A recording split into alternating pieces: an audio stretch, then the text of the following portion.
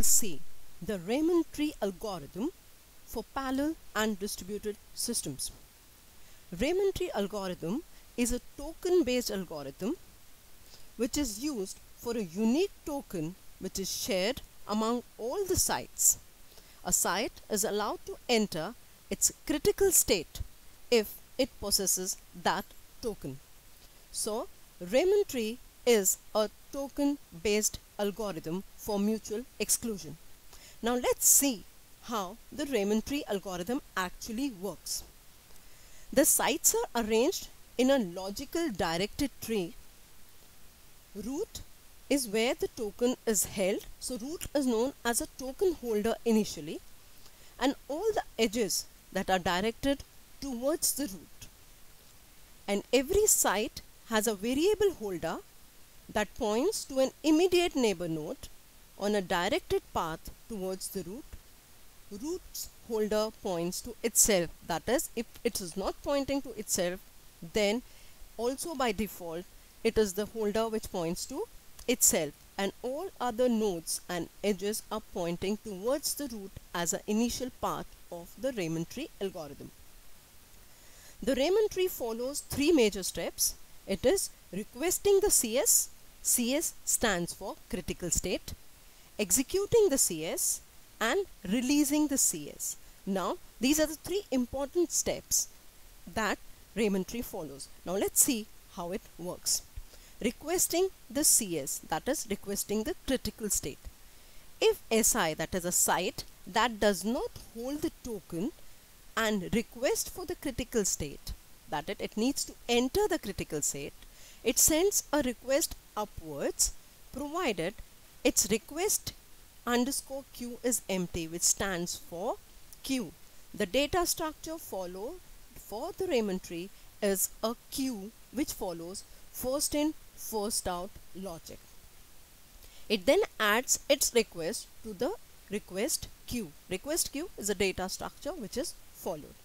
Non-empty request queue adds up the request message at the top of the queue. Site on the path to root receiving request propagates it up. That is, if a root at a lower level requests for the token, then the message is passed. If we take an example, if this is my node and this is how my tree is formed, and if this node is requesting for a critical state token, then the message will be sent as it is pointing upwards to its parent node on top, and the request by this node will be added to the request queue. Root on receiving the request, this is one path. Root on receiving the request will send it to the site that forwarded the message and set the holder to the forwarding site. So if this node has sent a notice or sent a request for the token, then it will be saved over here. If this root has the token, then it will release it if it is done, else it will pass on the message to the upper node which holds the token. Any SI receiving token, SI stands for the site which is requesting for the token, deletes the top entry from the request queue and sends the token to the site. That is, as it keeps on adding the tokens, and if it is releasing the token, then the first node which has asked for it will be given the particular token. Set the holder to point to it. If request queue is not empty, then send the request message to the holder site. That is, if this queue of sending the request is not empty, then it will keep on holding till the root which is having the token releases it. This is the procedure for requesting the critical state. That is, if a site or a node wants to enter its critical state, it first need to have a token, as this is a token based algorithm.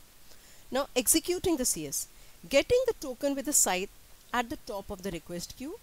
Once the token is released, then it will be deleted. The request will be deleted from the first in first out queue, and delete of the request queue, and then it enters the critical state. Once it has entered the critical state, then it has to release the critical state so that the token can be handed over to the other side which is requesting for it.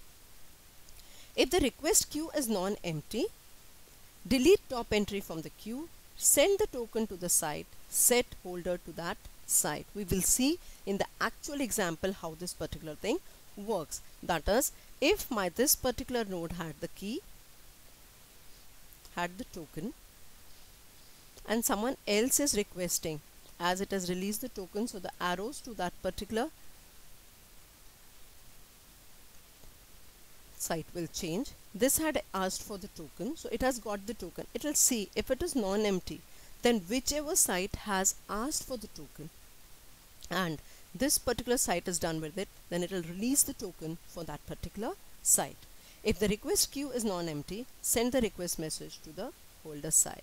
If it is non-empty and suppose this is asked for it, so it will send the token first to the parent node, and from the parent node it will be sent to the site node. This is how the Raymond tree algorithm, using the request, executing and the releasing of critical state, works.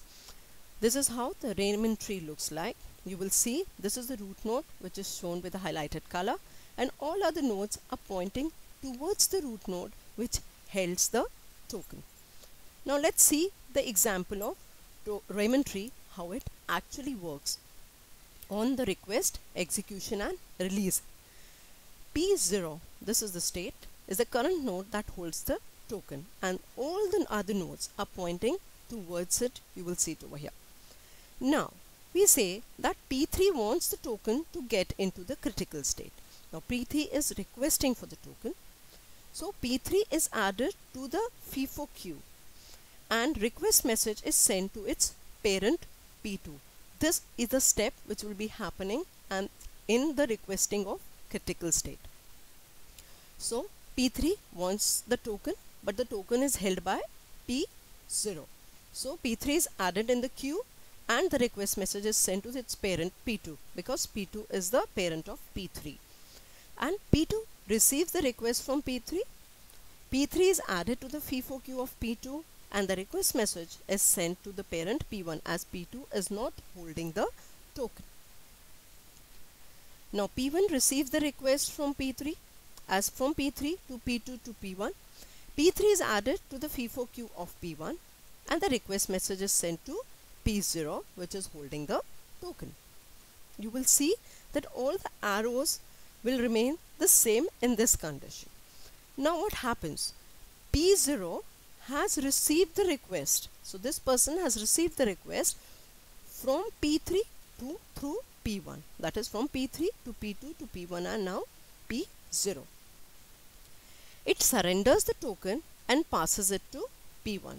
As the work of P0 is done, so it surrenders this token and it is passed to P1, because P1 is the one which was requesting for the token to be given to P3, and the arrow is changed over here, you will see.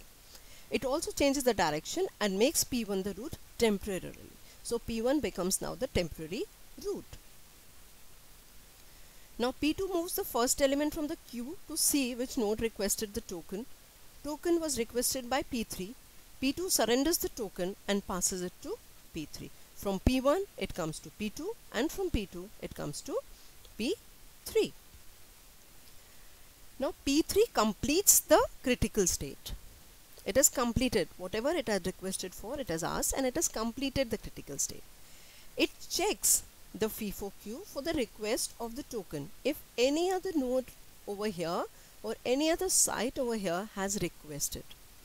If not, it holds it with itself till it is demanded by any other process. So at present P3 becomes the root node as it is holding the token, and now it is waiting for all this process. When P0 to P1 to P2 it was the executing state, and when it comes to P3 now it is the releasing state from the critical state, but P3 will be held in this position till someone else demands for the critical state that it wants to enter. If suppose P2 asks for the critical state token or the token, then P3 will release it and P2 will be given the token. And this is how the Raymond tree actually works for the token based algorithm. Thank you.